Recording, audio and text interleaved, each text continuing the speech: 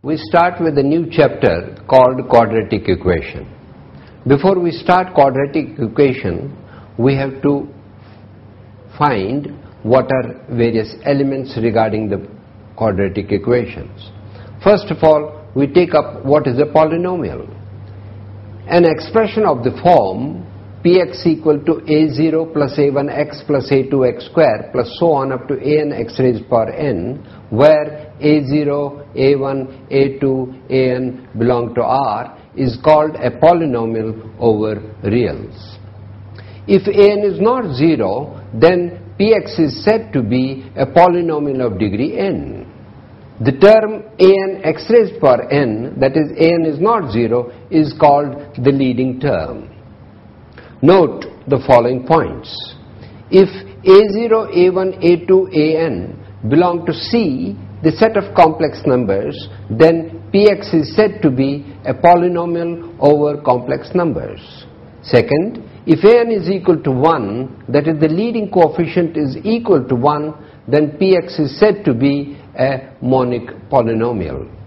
Third, if polynomial px equal to a0 only the first term, which is not 0, it is called a constant polynomial or a degree 0 or a polynomial of degree 0. Third, a polynomial px equal to a0 plus a1x, where a1 is not 0, is called a polynomial of degree 1 and is also called a linear polynomial. A polynomial px equal to a0 plus a1x plus a2x square, where a2 is not 0, is called a polynomial of degree 2 and is also called a quadratic or bilinear polynomial. Similarly, a polynomial px equal to a0 plus a1x plus a2x square plus a3x cube, where a3 is not 0, is a polynomial of degree 3 and is also called a cubic. A polynomial px equal to a0 plus a1x plus a2x square plus a3x cube plus a4x raised to power 4, where a4 is not 0, is a polynomial of degree 4 and is also called biquadratic equation.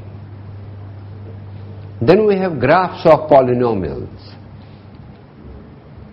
Px equal to a0, where a0 is a constant, is a straight line parallel to x-axis. Px equal to a0 plus a1x represents a straight line.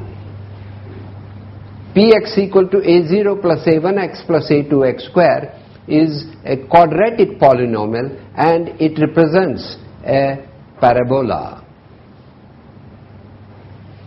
Px equal to a0 plus a1x plus a2x square plus a3x cube represents a curve which has two bends. Similarly, px equal to a0 plus a1x plus a2x square plus a3x cube plus a4x raised to power 4 represents a curve which has three bends. Either it is in the shape of a W or in the shape of M. After defining polynomials, we now go over to what is 0 of a polynomial. To know the concept of 0 of a polynomial, we define it as under. Let px equal to a0 plus a1x plus a2x square so on an x raised power n, where an is not 0, be any polynomial over reals. That is, the coefficients a0, a1, a2, a3, an all belong to set of real numbers. Then x equal to alpha is said to be a 0 of the polynomial if p alpha equal to 0.